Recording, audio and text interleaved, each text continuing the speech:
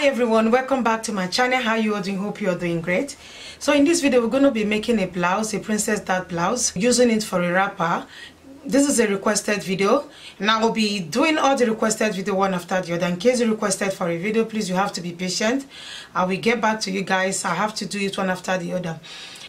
And if you've not subscribed to my channel, please subscribe, like and share my video, and don't forget to turn on your notification bell so you get to know each time I upload a new video. So let's get to it. We're using 1.5 meters of fabric for this tutorial. This is the fabric I'm working with. It's a velvet lace fabric. We start by taking the measurement. So I will cut the front part before we cut out the back panel.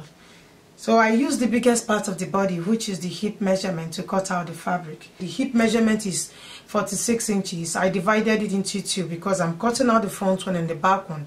So it's 23 inches. Then I added some allowance to it. So we'll go ahead and fold the fabric into two.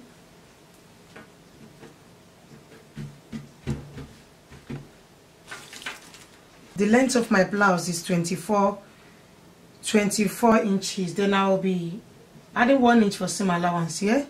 So that is 25 inches. And the down part, the savage, is okay. So I won't be hemming the down part. So I will start to place the measurements now. From shoulder to bust is 10 inches. Now I'll be adding half or 1 inch for seam allowance. Remember, I'll be joining them here. So I'll add half an inch for seam allowance. Then I'll place my 10.5 inches here. And the under bust measurement is 14 inches plus half an inch seam allowance. That is 14.5 inches. And the waist measurement is 16.5 inches plus half an inch seam allowance. That is 17 inches. This is my 17 inches. Then the hip from waist to hip is 8 inches. So this is the hip line, and I will draw a horizontal line.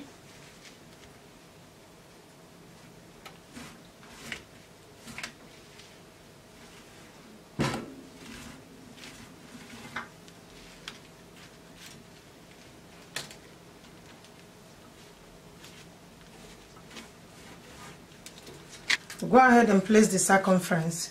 The shoulder measurement I'm working with is 16 inches. 16 divided by 2 is 8 inches. Then I add half an inch for seam allowance, that is 8.5 inches. And I'll place my 8.5 inches here. Right from here, I'll take my armhole. My armhole is 9 inches. I will draw the line also with 9 inches. I'm taking 5 inches for the wideness of the neck. In the down part, I'm taking 5 inches. So I'm taking 5 inches as well. So I connect the line.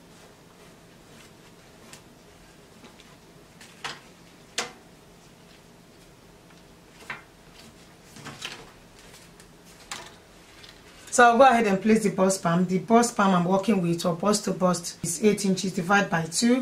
Because the fabric is folded into 2, you divide the 8 inches by 2, which is 4 inches. Then I'll add half an inch for seam allowance. That is 4.5 inches. So I'll place my 4.5 inches here. This is the bust line. I will mark the 4.5 inches down, all the way down.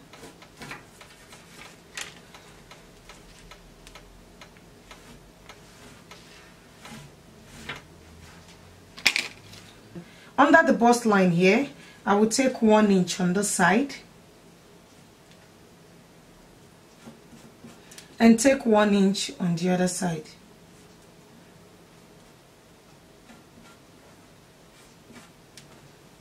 Then the waistline, I will still take 1 inch on this side and take 1 inch on this side.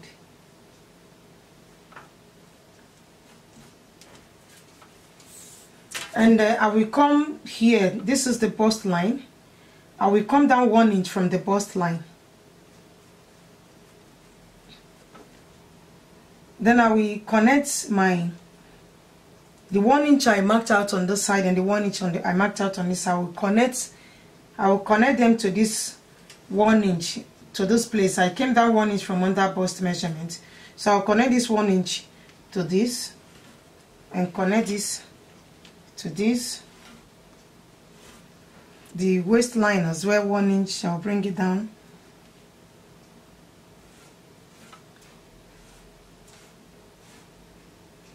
Then I will take it down to the hip side.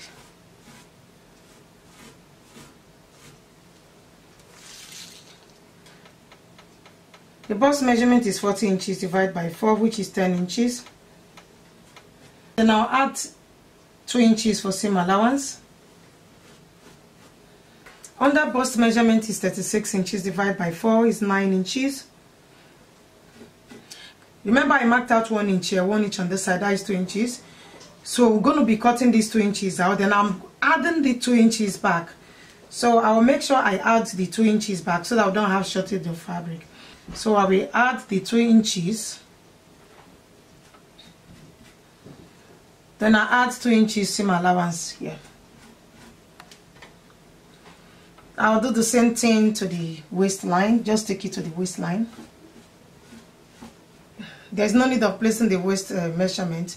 You just take the under bust measurement and bring it down to the waist side. And the hip measurement is 46 inches divided by 4, which is 11.5 inches. 11.5 inches. I will add 2 inches to it. These 2 inches I'm going to be cutting out. You know I'm going to be cutting out these 2 inches because from the waistline I just drew it down to the hip line. So I mark 2 inches here. And I'm adding 2 inches for seam allowance as well here. So I'll connect the lines together from the bust to under bust, from under bust to the waistline, and from the waist to the hip line. So here the armhole, I will take 1 inch slant.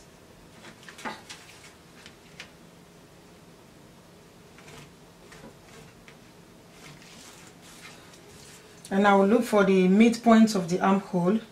This is the armhole midpoint. I will take 1 inch on this side and take 1 inch on this side. Then I will come to the bust line, mark 1 inch above the bust line. I will take this 1 inch I cut out to meet this, and I take this one I cut out to meet the bust line, the 1 inch above the bust line. I don't want this place to be sharp, the bust point, then I will just curve it, make sure it's curved here. And on this side, I will add 2 inches to this place because I don't want to have a shortage of fabric after joining it. So here I will mark 2 inches here. And I'll connect it like so.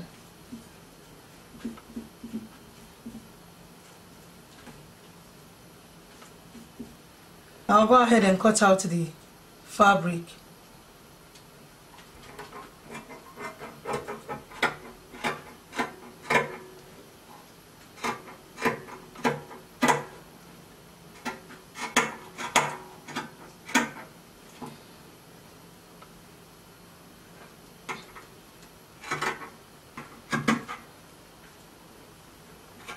Cutting the shoulder slant out.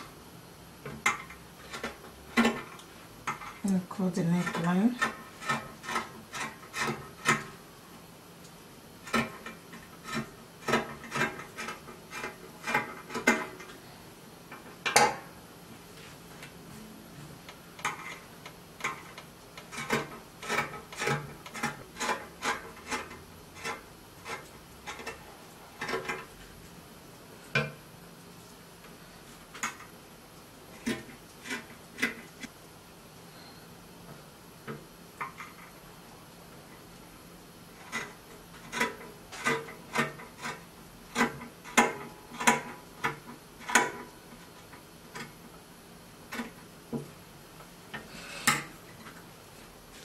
So this is what we have after cutting it.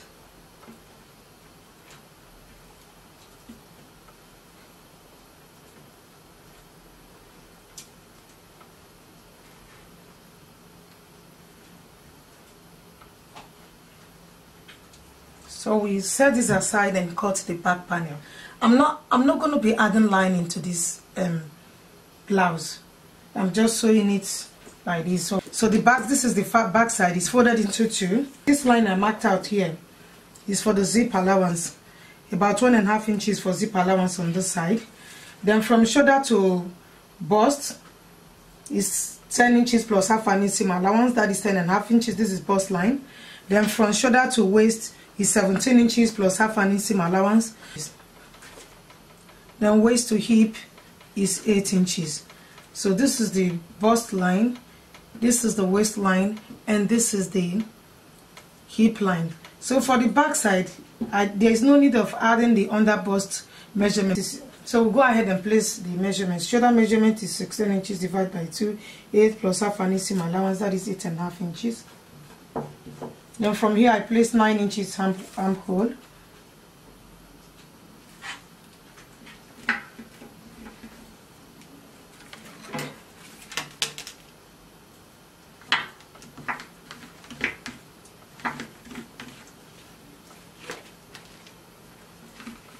Taking 5 inches for the wideness of the neck. Remember, we take out, marked out 5 inches for the front, so we still do 5 inches for the wideness of the neck.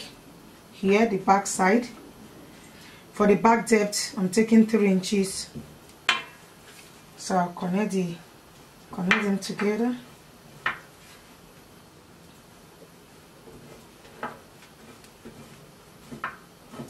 I will mark 1 inch shoulder slant here.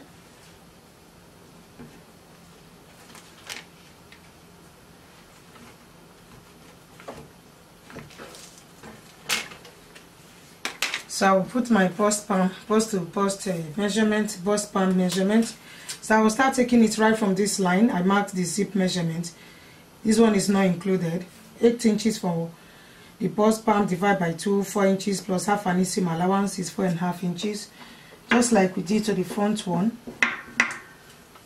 I will take it down 4.5 inches.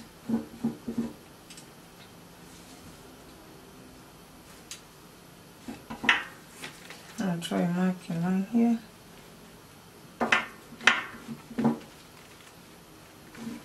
So on this side I will place the dart measurement. I'm only placing the dart measurement on the back side. Now I'll come to the waistline and take ½ inch on this side. Now I'll take ½ inch on this side for the dart. Then I will connect the lines. I will take this right from the bust line. I will connect it. So I will connect this ½ an inch to the bust line and connect this ½ inch to the bust line. So here, make sure your dart don't get up to the hip line. So my dart is up to 3 inches above the hip line. Take the ½ an inch, you connect this ½ inch again, connect it here.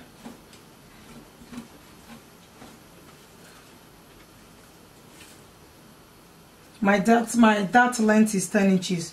So make sure you don't get to the hip line. So mine is 3 inches above the hip line. Curve the armhole.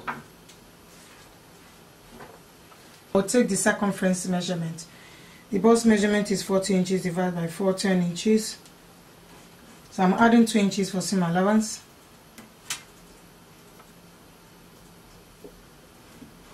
And the waist measurement is 36 inches divided by 4, which is 9 inches. Then I will add the 1 inch dart I mapped out. Then add 2 inches seam allowance to it. So make sure you start your measurement right from here. This line here is for the zip allowance. So any measurement you're taking, any circumference measurement you're taking, this shouldn't be included. And the hip measurement is 46 inches divided by 4, which is 11.5 inches. So from here I start the line. Start placing your measurement right from here because this is for zip allowance. So I will take 11.5 inches on the side, then add 2 inches for seam allowance. So I'll go ahead and connect the lines together.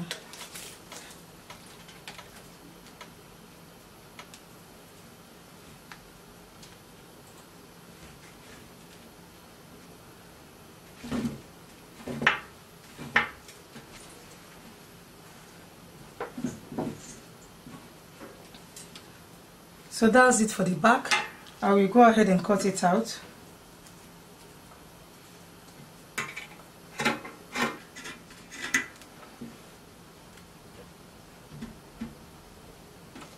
So I'll set it aside. I'm cutting out the sleeve now. I'm cutting out a fitted sleeve.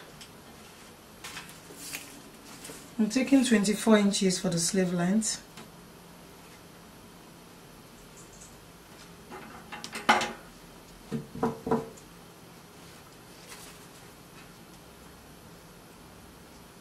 I'm marking 9 inches for the armhole I marked out before. I will place 3.8 here. I have a video on how to cut out a basic sleeve in my channel, but I will still demonstrate a little bit on it.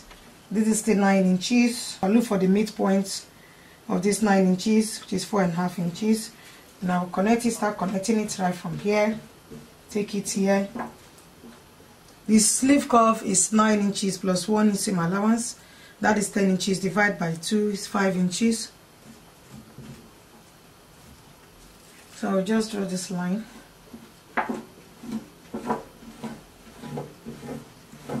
To make this. So go ahead and cut it out. So I'll cut out 2 of these. I'll use this to cut the other side. So we'll finish cutting everything. Next step is for us to put the whole fabric together. So I will start with the front panel. I'm not adding lining to this top.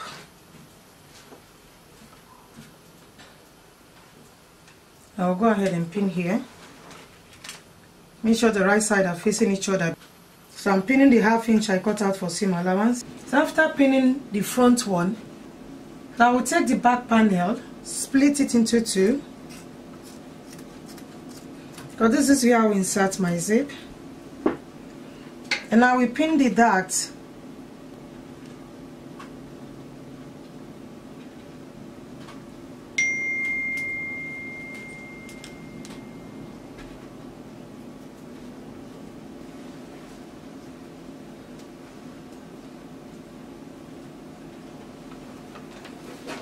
I will do the same thing to the other side.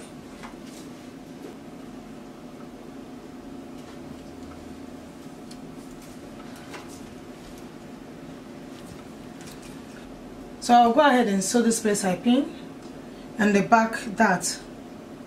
I'll finish sewing the front and the back panel. So I'll go ahead and pin the zip to the back panel. Remember I cut out about 1.5 inch for zip allowance. So my zip is up to this place. I will stitch here, then attach my zip to the fabric. So you take the zip and pin it, and take my 1.5 inch I cut out for zip allowance and pin my zip to it. So I also pin this side.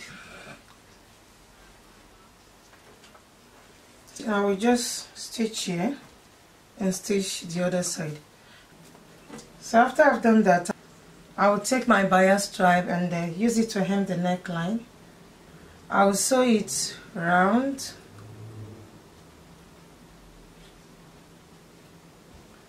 Then turn it to the other side and sew it again. I'll finish attaching the zip. And I've also hemmed the neck of the blouse. I've hemmed this side as well. So I will take the front and the back panel, join them together. First I will pin the shoulders.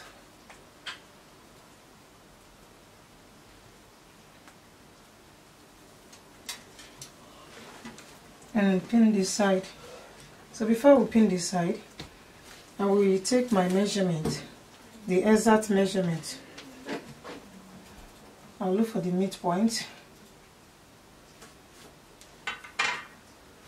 So the bust measurement is 40 inches. I will divide it into 2. The front will be 20 inches and the back will be 20 inches. So this is the bust line. I will take my 20 inches here.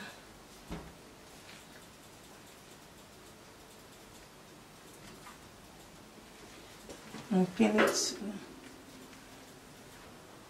The under bust is 36 inches divided by 2 is 18 inches. In my 18 inches. So we place the exact waist measurement also. I do the same thing to the hip side.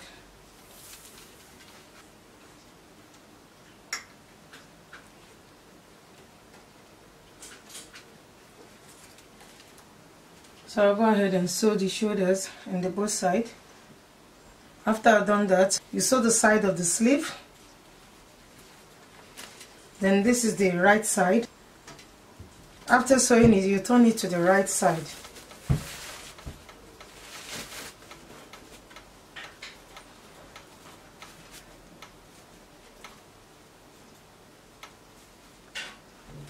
So we tuck it inside, the right side of the sleeve inside, and I'll look for the side seam, match them up together.